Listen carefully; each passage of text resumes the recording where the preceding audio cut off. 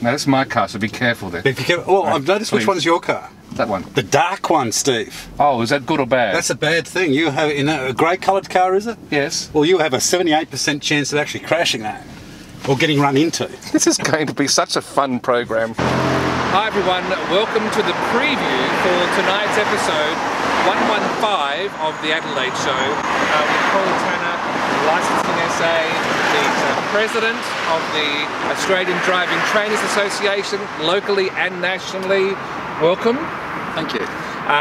Before we actually record tonight's program proper, we're going to hop in the car with you so you can take us through that most favourite place in Adelaide on the roads, which is De Quitterville Terrace. De Quitterville Terrace, the roundabout of Britannia. We just ran a Twitter poll. 68% of our listeners say it's the worst intersection in Adelaide. 38 are arguing for the Gents Cross intersection. Oh, okay. That surprised you? Yeah, that did, Right. We'll talk that through as we go there. I've got a little gift for you for being on our show. This is Paul's own Adelaide Show pen. Yeah. Here we go, we'll just come in close again. And Paul, there we are, you can just pop it there nicely. What do you think? That's a nice place to have your pen? No. What? No, it's not. Steve, you can't have a pen in a pocket. Why? Because it's dangerous. If the airbags go off in a motor car, that's a chance that's going to poke you in the heart. So why would you have a pen in your pocket? Where do I put it? Well, when we get into the car, we'll put it into a safe place in a bin in the centre console, and it's locked. Nice. Episode 115 of the Adelaide Show. It could save your life. Exactly. Pop in the car. Let's go in the car. Yeah. I just want to put it here though. That's the only. Paul's car now. We're going to be in your safe hands. Oh, good. So my pen's now in a safe position. Good. We're ready to go. Let's take it. We're in my work office at Baker Market and we're about to go out onto the big road. So you talk us through what's important. So you've got one of these cameras. Yeah, fantastic, aren't they? But aren't they dangerous at the same time as being fantastic? Oh, if you only stare at those. But what I'm going to do is I'm going to look around. Check over my shoulder or blind spot before I go. Okay. So I've released the handbrake, it's electronic, so we now can actually roll backwards, so you can look around. And we're going to reverse out nice and slowly, we're not in a hurry. So as we get to this point, okay, let's come up to this road here. Notice notice I can't see, so I'm actually slowing down. And because there's a footpath there, someone might want to walk past me. Or ride their bike. Or ride their bike in these cases. Now, it's a single line. Are you allowed to go over that and turn right or not? I am. I'm actually weighing up which direction I'm going. And yes, I'm going. Okay. And in fact, I'm going to go now. So we are allowed to go over that line? We are, because I'm turning onto this road. Okay. Okay, so I'm coming up to these lights and we're going to turn left. Now, take notes, because we'll be asking questions at the end of this video. I'll have to be on my best behaviour then, won't I? Yes. I hope we get through in this cycle. I hope we do too. So here we are. The next intersection we come to after this is going to be the Britannia roundabout. Can we go through it and come back this direction? Are you able to navigate us doing a complete U-turn there? I think so. I haven't been down this road for a very long time because I avoid this place. Right? All right. So this is going to be an interesting challenge because we. It is. It's your life is in my hands. So we'll see how we go. So you need to be in the.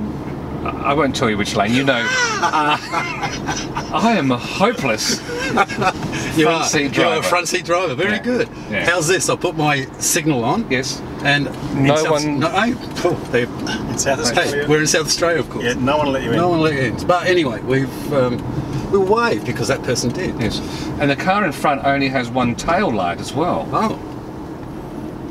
So we'll be handing these tapes over to the police. Oh, definitely.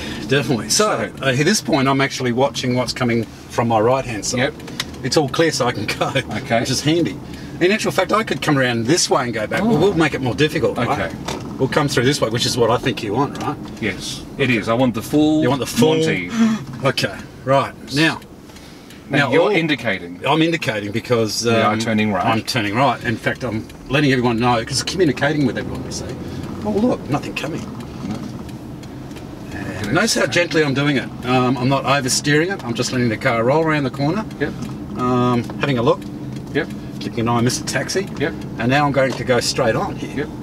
Now see this arrows here? You go straight on? Well, it had a straight and a right. Yeah, well I don't have to signal. Again, I check to the right, nothing coming, and I watch the taxi and the other cars on my left to see if they're going to come through. Now, exiting a roundabout, often I've heard you need to indicate when you leave a roundabout. Only if it was practicable.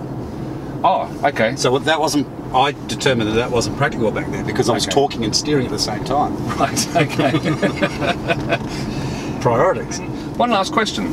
Yes. When you come up to a set of traffic lights, and let's say there is no turning arrow, or the turning arrow now has gone off, which means you're allowed to turn if it's safe. A lot of drivers I see stay behind the white line instead of moving forward so that they're ready to turn when there's an opportunity. What's the law say about that? The law says that I can actually enter and wait for the cars to go past, then I can turn. That's what the law says. That's what I thought. Are you allowed to gently toot that person to suggest they move forward, or you can actually signal if see the time is 6:50. I don't think we can turn, can we? Or can we? Yeah, we can. It's only the morning that's we can come in here then. See, the question before was what? Tooting people. Tooting? No. Well, I mean, the law does say that you can only toot somebody if you're telling them that you're coming. So, okay, not telling them to wake up and learn the road rules. No. So. And we definitely cannot go around on a red arrow, can we? No, definitely not. Even if there's a gap. I can't even enter. Okay. Even if there's a gap now, I can't even enter. Right. Okay. Have to wait for the arrow. So far, so good. I've actually never felt quite so relaxed and relaxed in a car as I am right now. That's because it's a great car. Yes, and not a grey car. Not a grey car. Yeah, it's more important, eh? You'll pick up more of these sort of driving tips, questions about road rules in the full episode. It comes out tonight, The Adelaide Show, episode 115. You'll find us on iTunes, share it around the world, share it with anyone you know who drives a car, because it's bound to be full of great pieces of advice. Now, for the end of the video, can you just slam into that building for us to see? No? You want me to? Would you mind? Of course, why don't we? Hold on it. Hold on.